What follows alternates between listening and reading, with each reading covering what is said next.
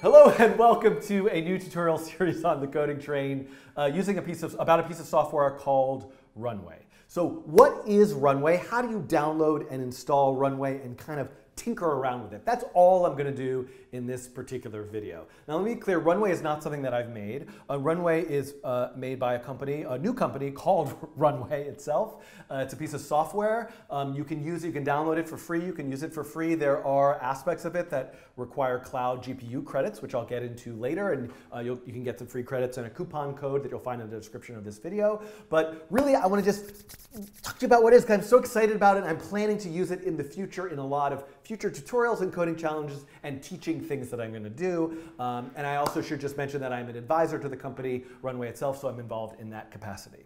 All right, so what is Runway? Right here it says, machine learning for creators.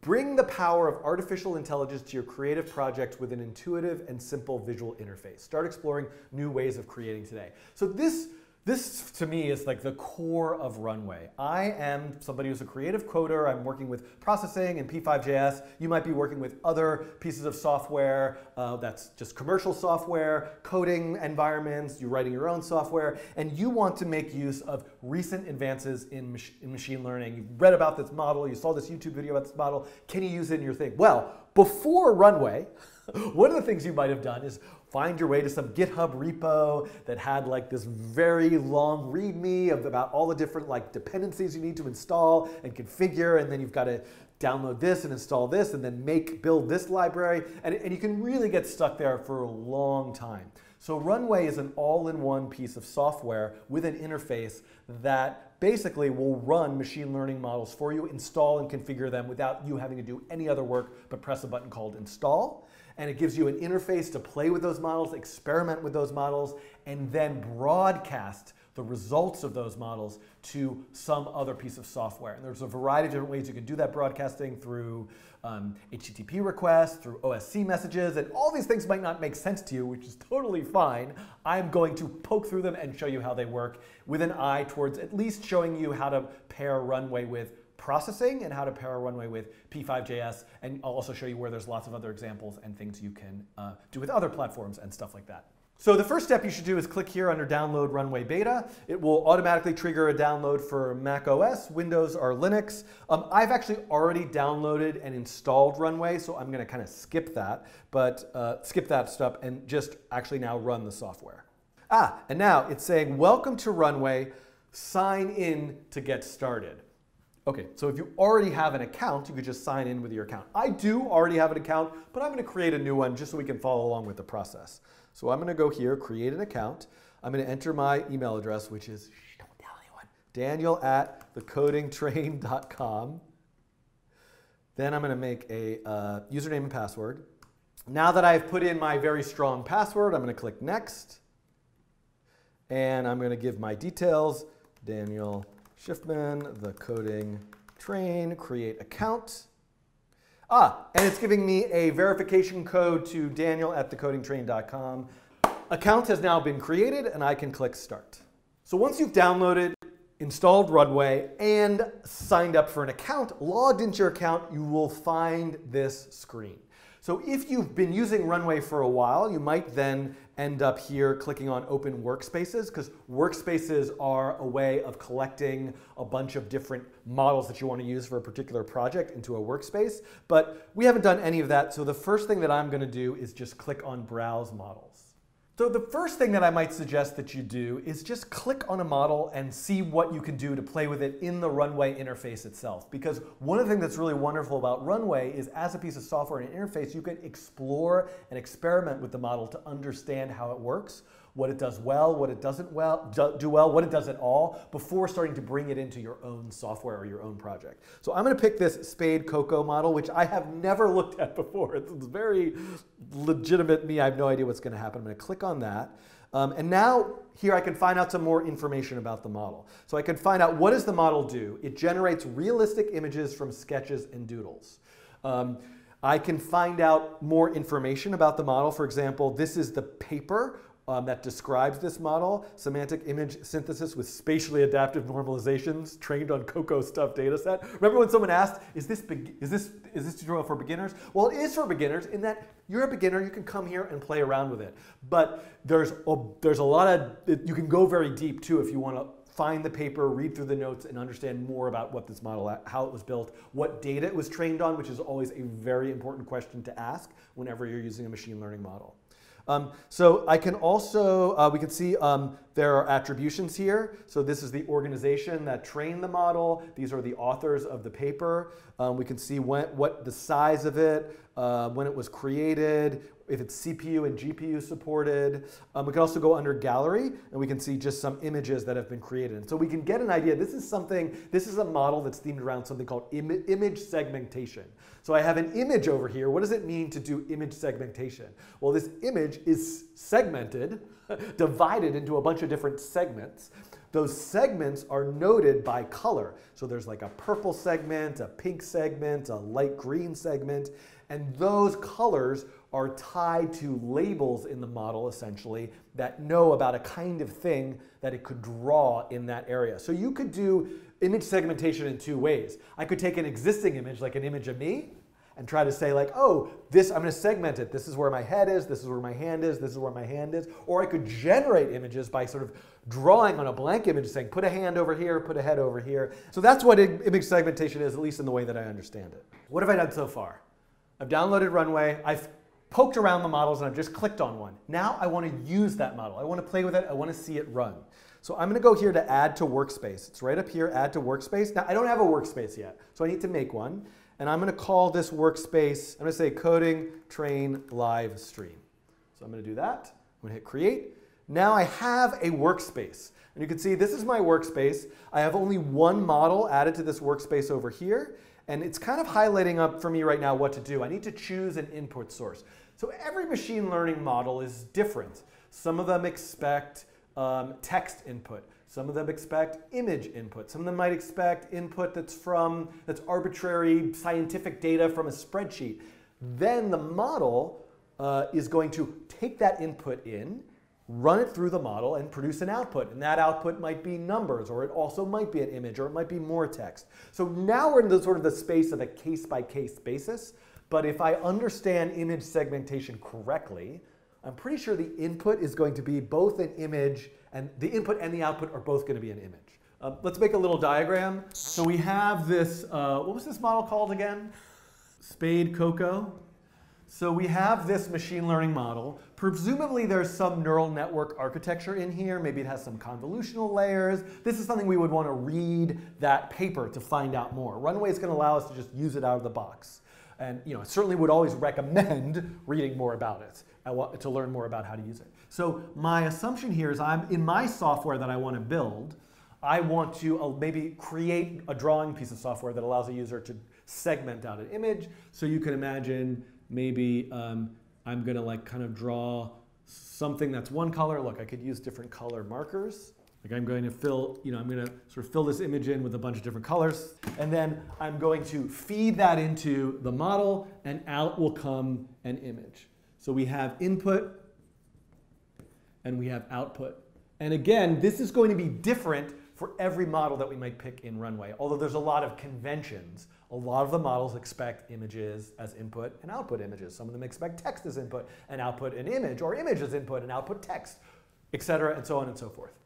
Right, so now what I want to do is choose the input source in Runway for the model. So something that's going to produce a segmented image. And so that could be coming from a file. It could actually come from a network connection, which I'll get into maybe in a future video, or you can explore on your own. I'm just going to pick segmentation. And now this is like the greatest thing ever, because what's just happened is Runway, image segmentation is a common enough feature of machine learning models that Runway has built into it an entire drawing engine so that you can play around with image segmentation. So, and you can see these are the colors for different labels. So maybe what I want, it looks like it's a lot of transportation stuff. So maybe what I want is, let's try drawing some people.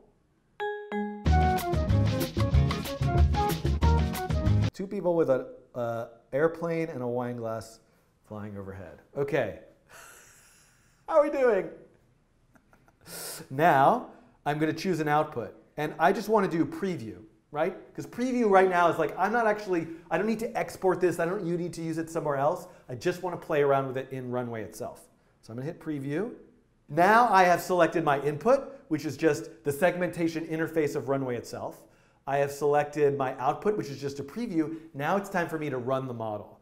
And here we go, run remotely. So a remote GPU enabled, and you can see just by signing up for Runway, I have $10 in remote GPU credits. It'll be interesting to see how much just running this once actually uses. So one thing I'll mention now, if you want to get additional credits, I can go over here. This is like the sort of icon for my profile. I can click on this. I'm going to go now to here. I'm going to go to Get More Credits. And this is going to take me to a browser page. And I could have certainly pay for more credits, but I'm going to click here, and I'm going to redeem credits by saying coding train right here. So if you would like to get an additional $10 in credits, you can do this. And we can see now I should have $20 in credits. So this icon up here, just so we're clear, this icon up here is your workspaces, of which I only have one with one model that's connected to remote GPU. And if I wanted to look at other models, I would go here to this icon. All right, now I'm going to press Run Remotely.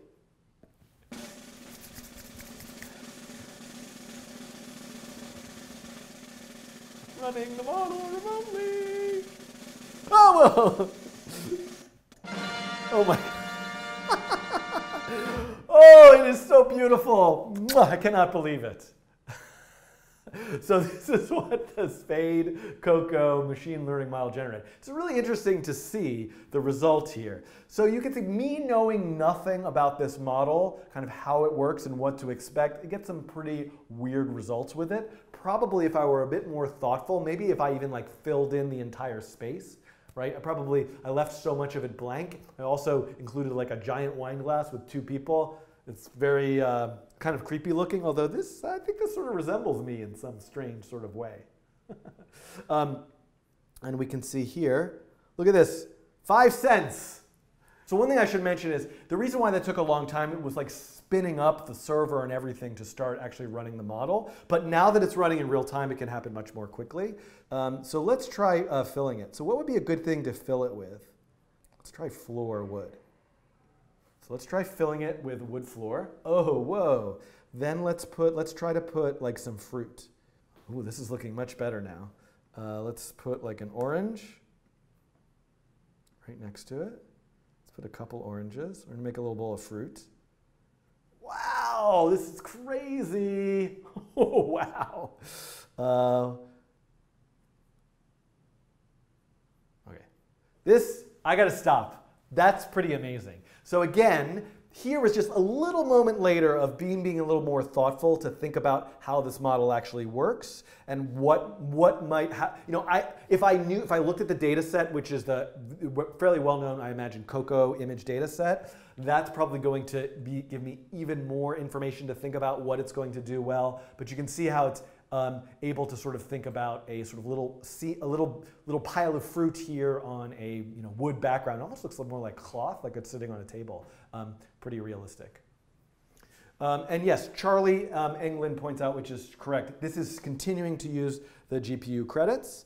And we can see that, still though, even with doing a bunch of live painting, I've just used 10 cents there. So you can do a lot with the free $10 just in playing around. So let's look at, input-wise, I could also, so I chose to do segmentation here, but I could also use a file. So if I wanted to open a file on the computer, I could do it that way. And then output, if I change to export, I could also actually export that to a variety of different formats. But of course, I could also right here, just under preview, I can click this download save button, and now I am saving forevermore this particular image as a file. Now, what's really important here, actually more important here, is under network. So if what I wanted to do is click over here under network, this means I can now communicate with this particular machine learning model from my own software, whether that's software that I've downloaded or purchased that somebody else has made that speaks one of these particular protocols or my own software that I'm writing in just about any programming language or environment if you have a framework or module or library or support these types of protocols. So, and one of the nice things here, if I click on JavaScript, it's actually, we can see there's actually a bit of code here that you can actually just copy paste into your JavaScript to run it directly. So I'm going to come back. OSC is also a really popular protocol messaging, network messaging protocol for creative coders. It stands for Open Sound Control and allows you to send data between applications. So I will also kind of come back and in a separate video and show you about how some of these work. I should also probably mention that the Runway software itself works in a very similar way to a piece of software called Wekinator that you might be familiar with. Wekinator is a software that was created by Rebecca Febrink years ago that allows you to train a neural network with data sent over OSC messaging and then get the results of that after the fact. I think the real sort of key difference here is Runway is really set up to support a huge treasure trove of pre-trained models. Whereas Wekinator was more for training neural networks on the fly with small bits of data. And I will say that one of the things that Runway is planning, maybe by September, is to start coming out with features for training your own model as well. So thanks for watching this introduction to Runway, just sort of the basics of downloading, installing the software, what it is from a high-level point of view, what the features of the interface work, how to get some free cloud credits. And what I would suggest that you do after watching this video is download, run the software, and go to this Browse Models page. So you can see there's a lot of different models for looking at motion, generative, community, text, recognition. Click around here. Let's try this recognition one, face recognition, dense cap. Where is PoseNet in here? That might be under motion.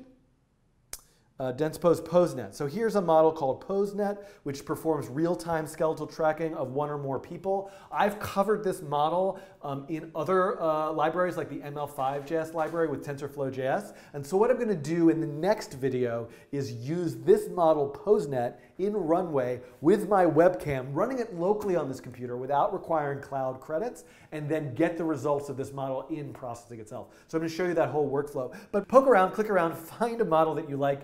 Let me know about it in the comments, share images that you made with it, and look forward to seeing what you make with Runway. Okay, thanks for watching.